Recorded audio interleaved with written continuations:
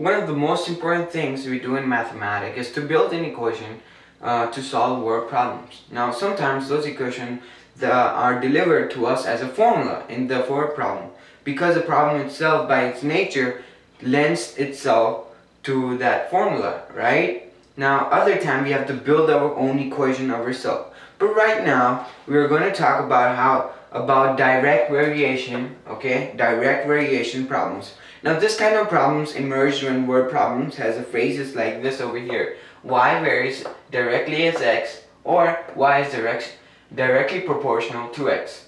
Okay? Now these sentences mean exactly the same thing as the verb the existence of k, such that y, okay, we can write this as y, what this expression mean is y is equal to some k constant times x. Okay, so let's just say that you have a k is equal to 3. Okay, so let me just erase this and write this up again.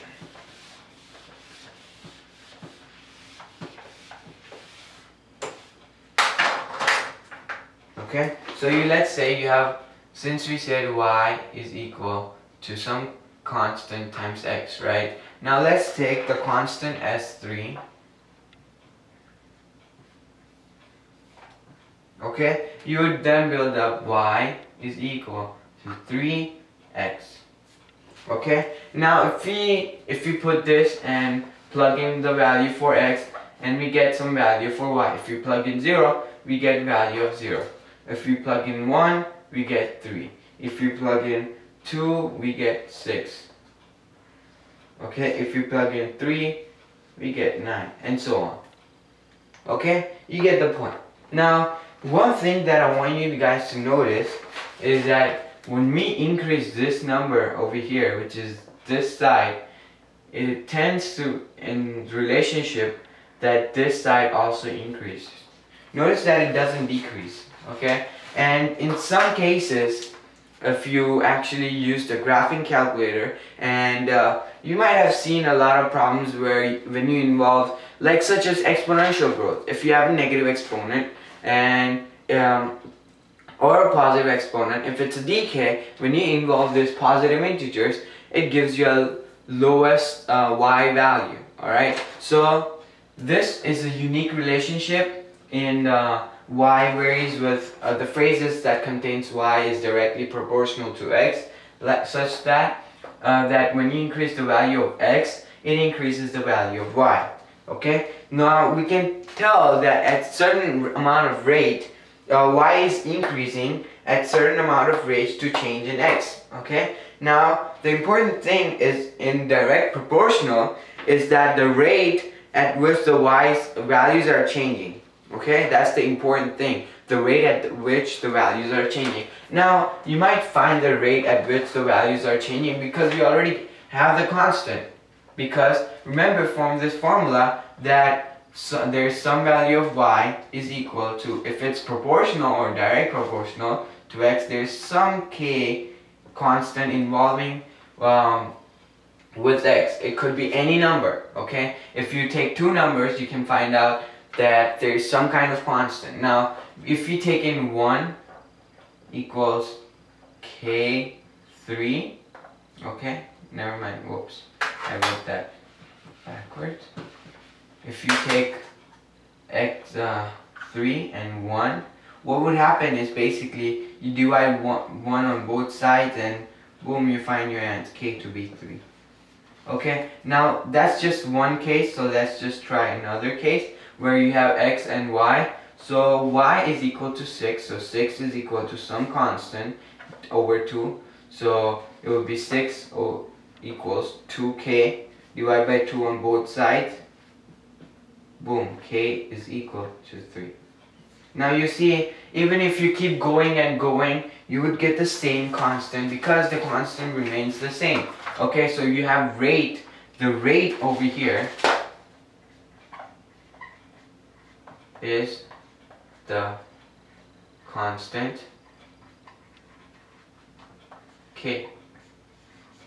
Okay, that's the main point that we are trying to prove. Okay, so So let me just go ahead and erase this now.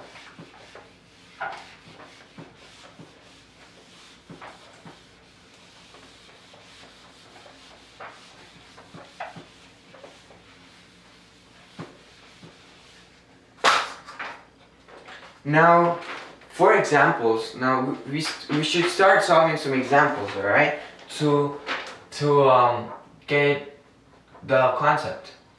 Because if I just keep explaining concepts, some of the people might just get confused of what I'm talking about. So for example, if you have a problem that contains the phrase y varies directly as x. Okay? So, and it says when, okay, when x is phi, okay, y is 3. So then it also says what is y when x is 20. Okay, and this method that I'm going to show you guys is way different than the method given in the textbooks. Okay, I personally am in 10th grade and we are going to learn about this. Well, to me, I already learned about this. So in the textbook, the explanation is very different. The formulas are different, but I'm sure if you work out this formula, it's much more easier. Okay, much easier than the explanation given in the book itself. So how do we actually solve this? Well, you have some y, okay, so you have some value of y is equal to constant times x. Now it tells you that when x is equal to 5, y is equal to 3. So y is equal to 3, and then you have some constant multiplied by 5. Okay, so it would be just 3 is equal to 5k divided by 5 on both sides, and then you find your k to be 3/5. Okay, and then all you basically do is, for this, what is the value of y? Well, we don't know. We know the constant because we just found out, which is 3/5, and then the x, it says, is 20. Now what is the answer? Well, it's simple mathematics, is that 5 goes into 4. Okay, let me just rewrite that's not good enough. 5 goes into 4. 3 times 4 gives you 1, 2, 12. Okay, so what is the value of y when x equals 20? We can say when x is equal to 20, the y is equal to 12. Okay, it's simple as that. Okay, now consider this example. Okay, and it should be on the screen, so you don't have to worry about it, though I will say it. Okay, it should be on the screen. Now the question tells us, according to Hooke's law, the distance of a spring is stretched proportional to the force on the spring. A force of 50 pounds stretches spring 5 inches. First, how far will the force of 20 pounds stretch the spring? Okay. Second, what force is required to stretch the spring 1.5 inches? Now if you notice, okay, we are done with the question, right? So it says a force of 50 pounds stretches spring 5 inches. So isn't that an important information? So let's just write it as important information. So if you have 50 pounds, okay, a force of 50 pounds, the 50 pound, okay, it stretches 5 inches. Okay, and this is, we're talking about spring. Okay, so the first question says that how far will a force of 20-pound force stretch the spring? Okay, so let's just consider that distance is equal to k times f, right? or you can say y is equal to k times x if you're used to that, okay? But the basics formula in this is basically involving physics, so we gotta use the force and the distance, because this is the distance and this is the force, okay? Okay, so this is the 50-pound force and 5 inches, which is the distance. So distance is equal to, let me just rewrite it here with another marker. Distance is equal to some kind of constant times F. Okay, now the constant is what we are trying to find out. So the distance is 5 when the force is applied 50. So we can say 50 divide 50 on both sides would be 1 over 10. K is equal to 1 over 10. Okay, now what we need to do, the first question tells us how far 20 amount of force is applied for what a value of y. Okay, so we can use the constant that we found out, which says d is equal to k times f. Now d is what we are trying to find out, k is what we have, 1 over 10, and you multiply that by the amount of force given, which is 20, okay, goes into 2, distance is equal to 2, that is in inches. Okay, that easy as that. Now the second question says that what force is required to stretch the spring 1.5 inches.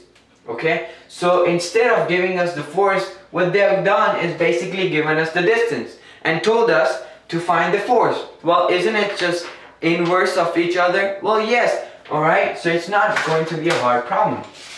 Okay, because we already found the constant.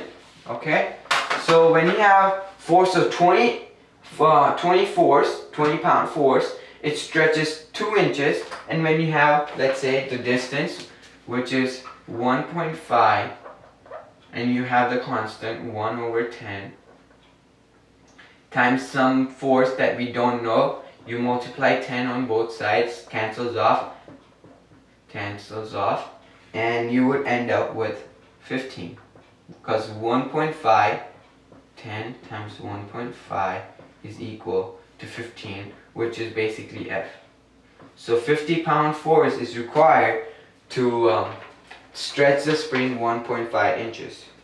Okay, so the questions, all you have to look is for the phrases that basically tells us the force of 50 pounds stretches a spring 5 inches, and more on like that. Okay, now not only in circle does this happen to be the case. Okay, it's not only the circle, but it happens in inclined plane as well. So you have seen an inclined plane, and this situation occurs in a circle and also in the inclined plane.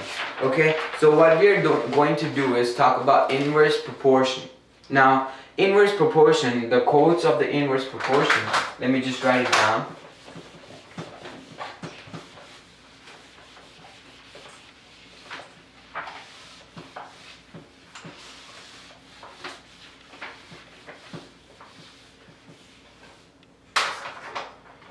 The codes of inverse proportion says that a variable a varies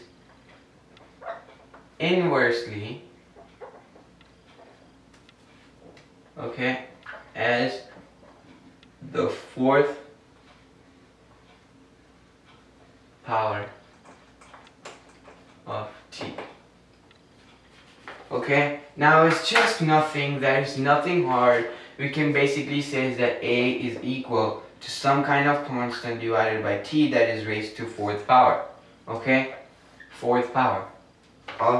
Then you have another code that wording, it's not a code, it doesn't always say that. Okay, a varies. Okay, whoops. A varies jointly as 1 and W. Okay, now this doesn't mean anything as well. It just means you have some kind of constant then you have this variable which is I, and then double. Okay, now we can have variations including this several variations. One is directly as other is inversely. Okay, this is directly, this is inversely. Well, if you notice that directly doesn't always contain the word directly in it, alright? But inversely always does. So it might be helpful for you guys to know that what question is trying to ask you, right? So let's go ahead and solve one example. And this would be our last example. This section isn't very hard. All you have to do is focus on the wording of word problem. That's pretty much it. Alright? So if you focus on the word problem, all the word problem is given, the information that is given to you is enough. Okay? So y is the question says that y is directly proportional to z and inversely proportional to the square of x. Y is okay, so y is 15 when x is equal to 2. Okay, and when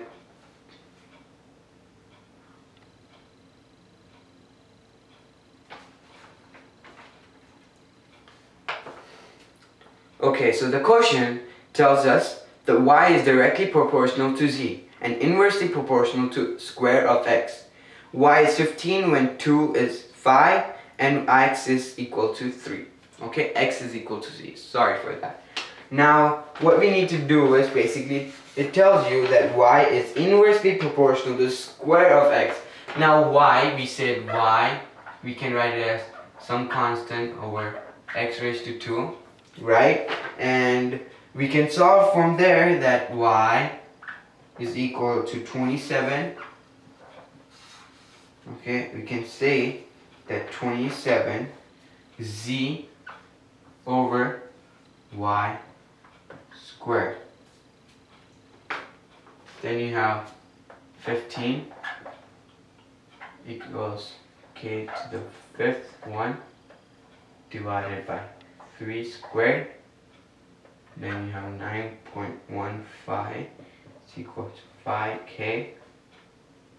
You divide 5 on both sides. You find that k is equal to, you multiply this